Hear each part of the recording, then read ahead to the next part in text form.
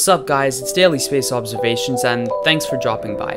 If you're new here and want to learn how to quickly improve at astrophotography, know the best products to buy, and all kinds of other astronomy related stuff, then start now by clicking the subscribe button and notification bell so you won't miss anything. Now, with that over with, let's go get set up, shall we?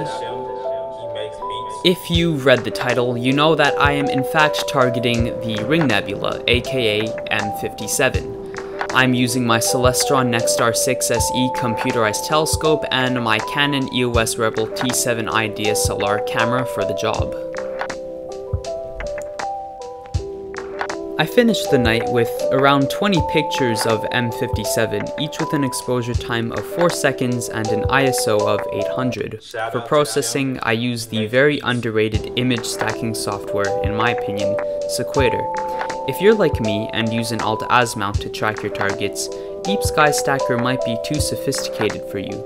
Sequator is the perfect replacement, and even has features that allow you to remove noise and light pollution from your pictures, pretty much negating the need for dark frames, and is why this picture has nearly zero noise.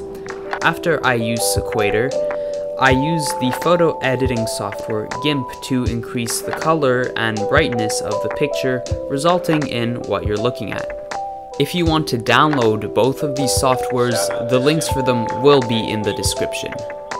If you enjoyed my video, which I hope you did, you can check out more of my content like this. And I try my best to upload every day, so you'll always have something to keep up with. Anyways, that's about all I have to say. I hope to see you in the next one.